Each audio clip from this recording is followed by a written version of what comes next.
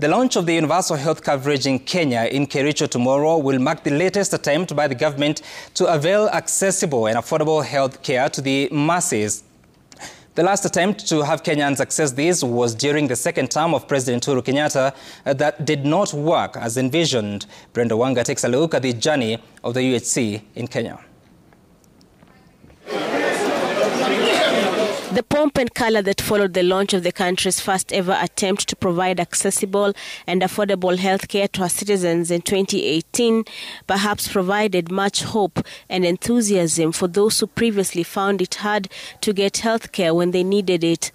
UHC was piloted in 4 counties, with the larger plan being a rollout to the other 45 counties once the program had taken root. The range of essential health services will include emergency services, child health services, maternal health services, mental health services, infectious disease management, non-communicable disease management, inpatient and outpatient services, and community health services. Kisumu, Isiolo, Machakos and Nyeri were the 4 counties chosen as guinea pigs for this ambitious project. Each of the 4 counties picked for a unique reason. Isiolo County for high maternal mortality rates, Kisumu due to its high prevalence of HIV and malaria, and Machakos for high cases of road accidents. The UHC program was anchored on a 2-phase medium-term approach. The first phase aimed to abolish all user fees at the local health centers and the county referral hospitals. The second phase was meant to have seen the rollout of a social health insurance scheme through the National Health Insurance Fund, NHIF. The rollout in the 4 counties indeed showed the need for the coverage, with the government increasing the number of community health volunteers and workers and revamping community health units. Visits to healthcare centers by the residents increased, with the Ministry of Health putting the number of visits to 3.2 million in just 1 year. But when we introduced UHC, the numbers surged. I do remember that even during that period of time, I think there was one time we did run a medical camp in Karatina, and one day alone we had given buses to go all over the county. In one day alone we saw 13,000 people who were all sick and we couldn't handle. The UHC program did not live to see its second birthday in nearly all the 4 pilot counties. Only Isiolo and Machakos limped to its uneventful conclusion.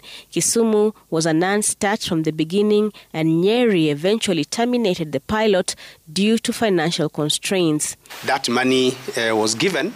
The county government of Machakos expected it to continuously come. So when the money came, there were projects that were started. Some of these projects have stalled. There are facilities that have not been completed, having been started by UHC. And the supply of commodities at that time was good. But once the support was stopped or discontinued, then shortages hit the counties that were pilots. National government did not seem to have a clear roadmap for UHC.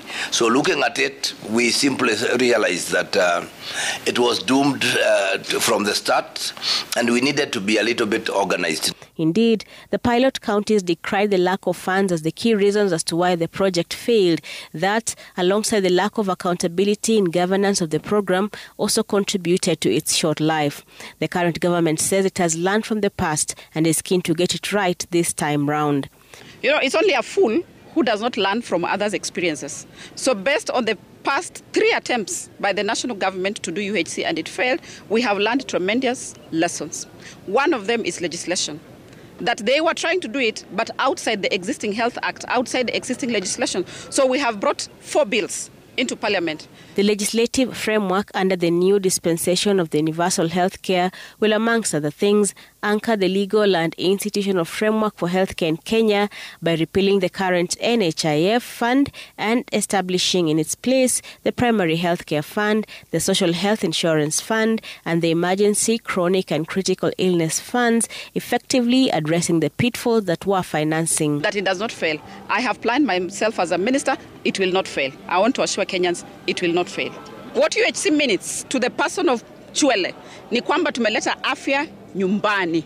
But aside from the legal backing, the counties learning from the past mistakes say the national governments must increase their budgetary allocation to health docket and ensure the funds are devolved as a function, increase the human resource and streamline the referral systems, especially from county to national level hospitals. Brenda Wanga, Citizen TV.